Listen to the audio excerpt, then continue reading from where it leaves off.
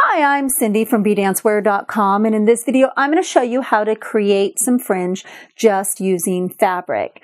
It's a great thing if you want a tribal look, a fun. It's something you can add to a bathing suit even that you have right now and make it one of those fun, flirty ones that you're seeing all over the place right now. So I'm going to show you a really simple technique on cutting fringe. If you're not comfortable with just freehand cutting and keeping your measurements straight, you can always mark it.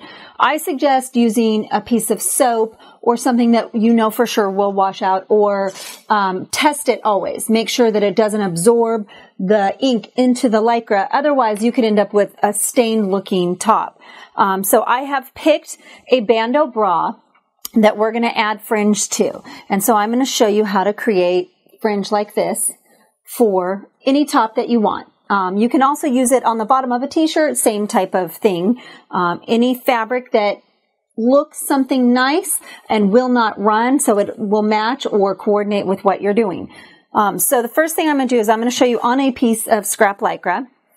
I prefer to fold it in half when I do it, but you'll want to make sure it doesn't move around if you do it that way. I'm going to show you with a marker, a Sharpie, which I would never recommend, it'll be easier for you to see. So the first thing I'm going to do is, remember, if you do it on the fold, that center one, you have to make sure and keep the right distance and then cut it in half or have it half the distance so that center piece isn't extra thick. So I'll start from the inside and I'll go 1/4 of an inch. Between 1/4 of an inch and 1/2 an inch is good. And then I'll move it out that same distance. You can eyeball it if you feel comfortable with that. And you just make lines, straight lines, so it's easy to do. And I'll show you real quick. So you just make some lines like that are really easy, straight. And if you, like I said, if you do it in soap, you can wash it out. I prefer to just cut freehand, but that's me. And I just go through and I'll put it together and I will hold up the piece as I do it and just cut straight. Now remember, you're going to need to sew it on. So you've got to leave yourself enough room and keep that even distance. If you're really uncomfortable cutting freehand, mark a line on the top and then mark all the parallel lines. And then you just go through. I prefer if they're not always exact, a little bit off for me is good. So it doesn't look too precise,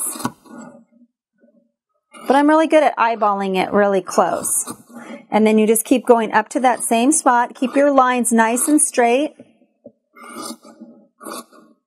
And then you just continue that, and then you end up with a piece like this. Now, some of the tricks you'll want to really look at before you do it. I like to cut a little extra on each end, but you'll want to measure how big does that piece need to be? But remember, you're going to need to stretch it how it would be on the girl. So measure that, the distance you need in length. How long do you want it? I always prefer to cut a little bit longer because once you sew it on and put it on the person, you can trim it up even. That's really easy to do, and you can just do that while it's on them or mark it and take it off them. But that way you can get a piece that's long enough and then actually goes down as far as you want the fringe to go. So it's really that easy to cut fringe from Lycra. Thank you for watching our video. And if you enjoyed it, make sure and click here to subscribe because we're going to have some amazing DIY videos coming out. And if you want to get our free complete dance costume DIY guide, click right here or go to bdancewear.com/DIY guide. And lastly, if you have any questions or ideas for future videos, please leave it in the comments below. Thanks again for watching our video. And remember, be original, be colorful, bdancewear.com.